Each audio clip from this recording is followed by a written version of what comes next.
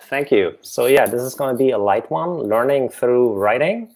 And I'll use the example of inner source patterns. And we've heard so much about inner source already. So I'll just go about this really briefly again. So just what is inner source is this idea of using open source style collaboration approaches, but inside of your company, right? So at a FOSS conference like here, I mean, you probably have an idea what open source means, or you might have. So using those ideas inside of your company with your colleagues on non-open source projects. So what could inner source patterns be then in that context? I tried to describe that as simply as I could. So it's really written stories about things that have worked for other people in other contexts. And the Inner Source Commons has collected a bunch of these patterns, and I'll just show you how this looks like. So we've published the most mature patterns as a book, and I mentioned these are just stories of experiences that people have made at various companies of things that work. For example, there's the trusted committer pattern down here that describes how it can be useful to establish that concept of a trusted committer and to help to give people more say in a project and bring them basically into the fold by giving them more rights in the community and that type of stuff. So I've said earlier that these patterns are just stories, but you can already tell here, well, normally stories don't have all these sections and subheadings and stuff like that. So yeah, it is a little bit different in the patterns, because how they work is it gives you a predefined structure with like the problem, what's the context that this problem appears in, what are the forces that are impacting this problem, like what makes it hard to solve it, then the solution section, and what you want the resulting context to look like after your solution is in place, right? So it's not your regular story that you would tell to a friend. It's a little bit more structured.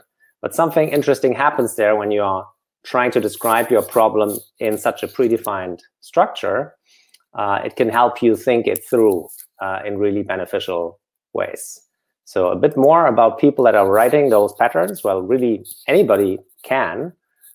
We find that many times developers and architects are writing them, but also product owners or designers, people working in a program office, like often inner source is located, could be in the OSPO office of your company, could be a dedicated inner source office, could also be that a company doesn't have any office for this type of purpose, but it's just, maybe it's a guild or it's some type of cross-cutting concern in your company where people are interested in these inner source concepts. So yeah, this talk is about learning from writing. So the question could be, well, what's in it for me, right? Why should I write up a problem that I have at my workplace as a pattern? So one thing that I found for myself personally, just writing things down, especially trying to get it into a certain structure that is predefined, really helps you to think it through. So I found it really beneficial to do that. Also, when I'm writing it in a way that the writing that I'm producing is open source, right? So I know that I'm talking to people outside of my company.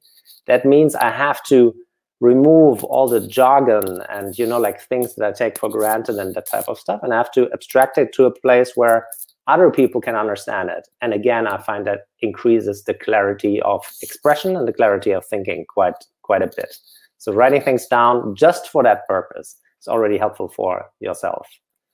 Then the other thing is, once you've written it down and you can show it to other people, I mean, just like a blog post or something else, or a video or a conference talk or anything where you're putting your topic out there, it allows you to start conversations with other people, right? So for example, if I write something up, like a problem that I have, and even if I don't have a solution yet, I can already publish that. That will allow me to find other people that might have experienced something similar. And in the absolute best case, you find other people with that same challenge, and maybe they've found a solution already, like Russ was talking earlier about how they are addressing things at Nike, so maybe they've figured something out already, so maybe we can solve it together. So that's actually the end of my lightning talks. Just a couple of links here that I'll share later in the chat to the patterns book, to the Slack channel from the Inner Source Commons. And there's actually even a pattern how writing things down can help you with transparent cross-team decision-making. So that's also kind of related to how writing is beneficial. Thank you all. Here, you can find me here or later in the lounge.